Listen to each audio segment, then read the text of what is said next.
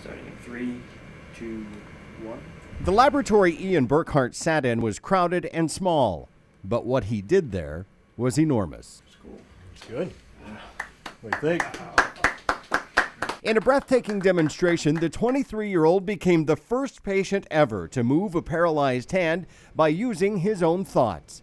At times, his doctors struggled to find words to put this moment into context. Where we are now, to me, is still staggering in its implications. But for Ian, all of this is really all about the simplicities of life. Picking up a cup of water and drinking it, or brushing your teeth, or feeding yourself.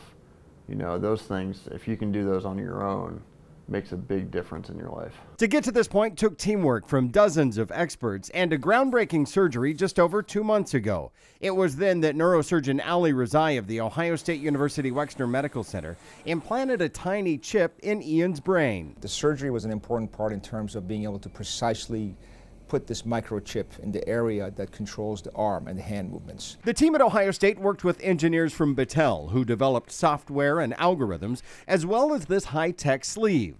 Known as Neurobridge technology, the system reads Ian's thoughts, processes them, and in less than 1/10 of a second sends signals to his hand to move. It's much like a heart bypass, but instead of bypassing blood, we're actually bypassing electrical signals.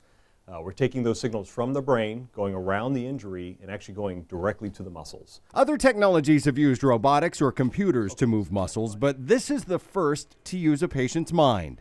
And if you ask Ian's dad, they couldn't have found a mind more suited for the challenge. You know, God chooses people for different roles here, and he certainly chose the right person with Ian because he's a very, very strong-willed, dedicated young man.